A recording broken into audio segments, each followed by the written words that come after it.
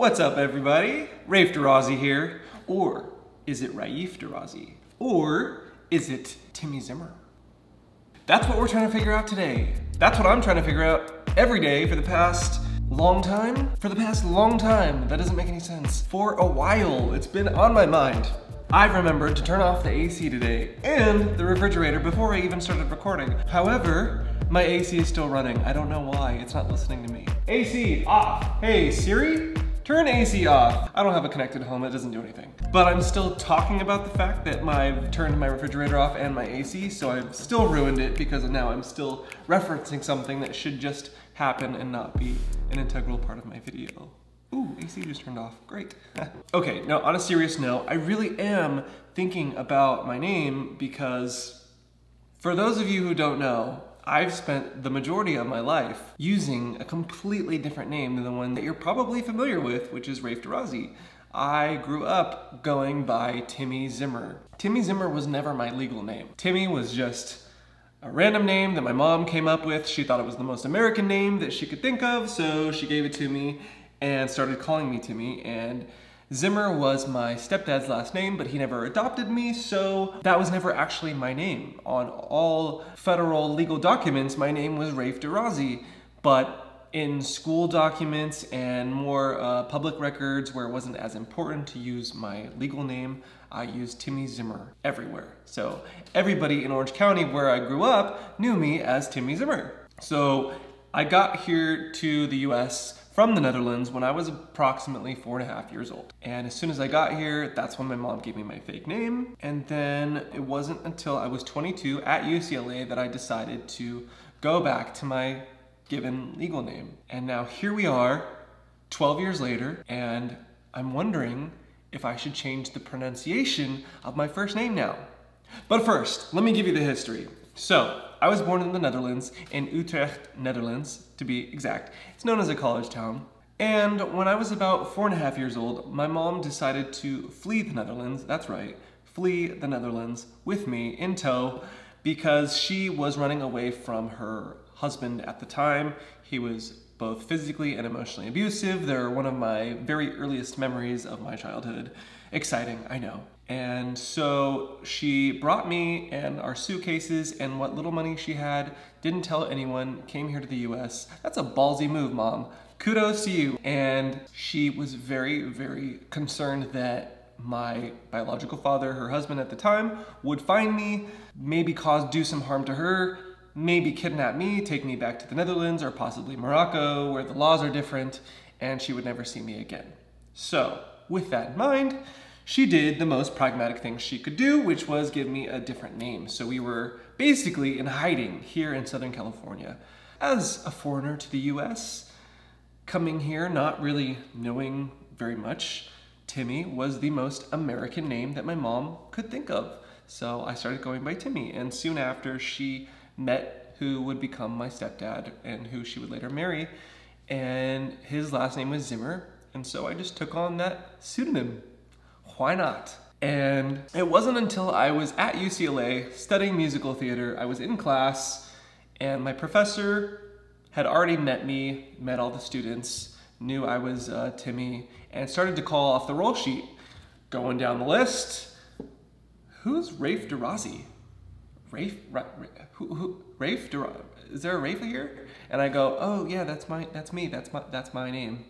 And he's like, I thought you were Timmy. Who's Raif? I don't understand. So I explained to him that I'd gone by Timmy Zimmer for a long time. I didn't give him the specifics, but he's like, why wouldn't you use Raif Derrazi? That's such a better stage name. That's so cool. It's so interesting. It's ethnic. It's unique. Why aren't you using that name? And I was like, you're right. Why aren't I using that name? I should be proud of my name. It's pretty fucking cool. And I don't need to be in hiding anymore. I'm a grown-ass adult. Why not use the name? So I was like, all right, let's do it. And from that point on, as I was starting at UCLA, I started using Raif Derrazi. So everybody who knew me once I moved to LA knows me as Raif Derrazi. Everybody who I grew up with in Orange County knows me as Timmy Zimmer. That's what I've done since I was 22 years old. Now I'm 34 years old, and I would say for the past year or two, people especially in the restaurant where I work, when I'm introducing myself. Whenever I say my name is Raif, they're like, oh, that's cool, I like that name. Is that short for something? Is it short for Raphael? I'm like, no, it's just Raif. And they're like, oh, okay, that's interesting. I'm like, well, it's technically pronounced Raif. It's Moroccan. And they're like, ooh, Raif. Why don't you go by Raif? That's so much more interesting. It has like a beautiful sound to it. It flows. It's better. Raif kind of sounds like a villain's name. I've heard someone tell me that my name sounds like a villain. Although there's a Raif in Pearl Harbor. There's a Raif in Pearl Harbor, and he's a good guy. He's awesome. Or I'll get, oh, Raif, like the car? I'm like, no, it's not TH, it's an F. It's Raif. I'm like, how do you spell that? R-A-I-F. Raif. Raif has a roll to it. It has a sexiness to it, I think.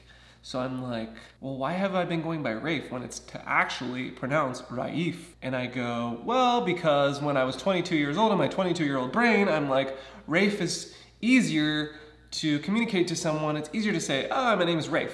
It's one syllable, it's pretty straightforward, and it's also like a good middle ground between my very American name and my very ethnic sounding Moroccan name. So it was kind of like my ease into ethnicity.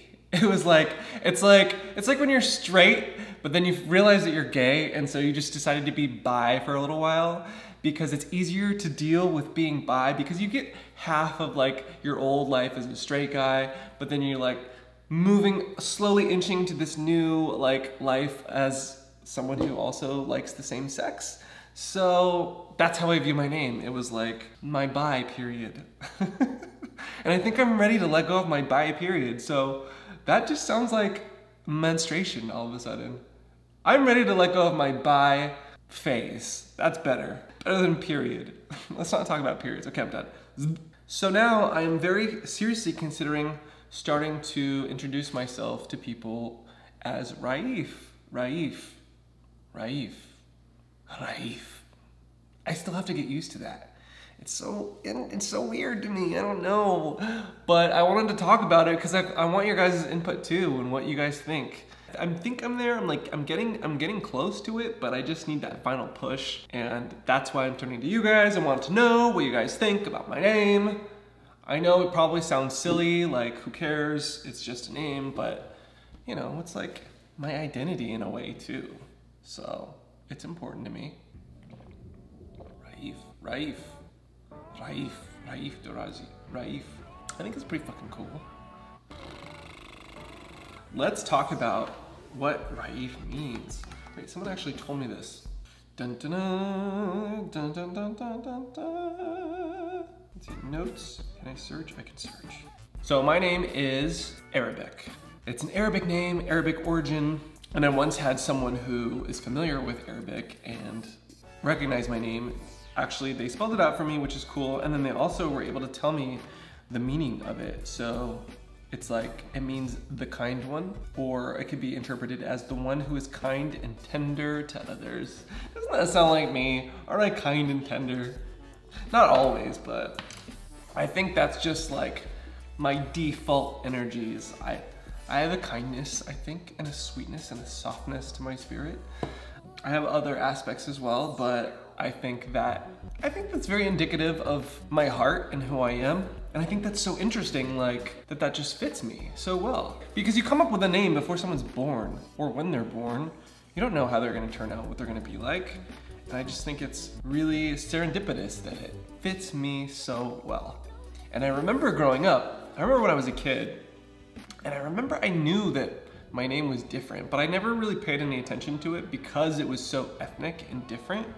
And growing up in Orange County in a very white, wealthy, conservative community, anything that made me different, I kind of was anathema to me. I didn't want to associate with it because I already was so like bullied and made fun of, and I was ostracized, and I just didn't fit in. So I did not want anything to do with anything that was going to differentiate me from everybody else. I wanted to fit in so bad.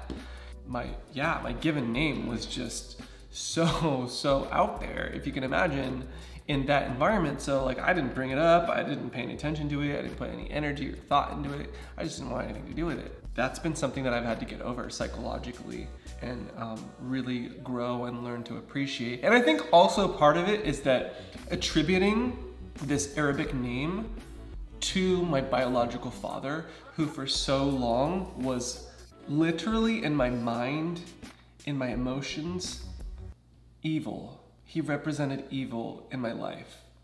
And when I was a kid, I equated him, and I'm not just saying this as an adult, like when you equate, you go, oh, that person's evil, oh, they're a bad person.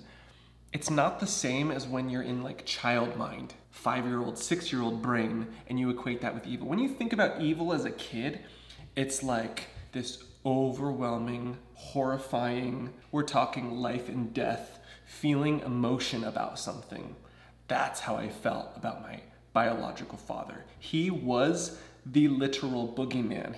I wasn't comparing him to the boogeyman in my head. He literally was the boogeyman, and I would have nightmares at night. I had a lot of nightmares, and I had nightmares about him in my dreams, and he was the boogeyman. He had a completely pale white face, and he would come for me and search for me. I'd be running and I'd be hiding, and he would come to kill me.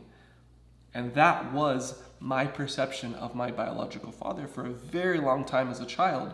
And I knew that he was like Arab ethnicity, and that name was attributed to him and his culture. So to me, that name was also like something I wanted to distance myself from for also that reason.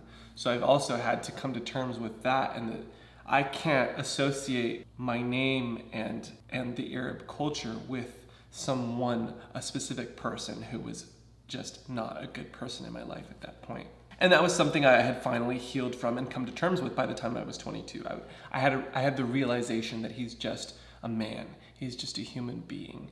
And I like to think that all humans are redeemable. And it's not in my best interest to hold on to negative feelings and thoughts about other people. It doesn't do me any good in my life as I want to grow and learn and become better to hold on to those things. So I had to let that go. And when I did let that go, finally, then I was able to embrace my name. It's interesting how that works. But that's a little summation of my name, where it came from, why I was going by a different name for so many years, why I decided to embrace it again, and why at this present moment I'm finally like, okay, let's fine tune this. Let's not be bi anymore. I'm not bisexual anymore. I want to be fully gay. Let's embrace it with pride. And that's what led me to this present moment and to this video where I'm sharing it with you and wanting to know what your thoughts are, not because I need you guys to decide for me, but because I value the thoughts of others. I love to have a discussion and a dialectic. So that's what really gets me going. Anyway, I think on another video, I'm totally down to get more into the nitty-gritty of that whole experience with my biological father and that whole dynamic in my life. But for now, I just wanted to touch on it so I could explain my name. So comment, please. I would love to hear your feedback. All right, guys. I'll see you soon. Bye. Bye. God damn.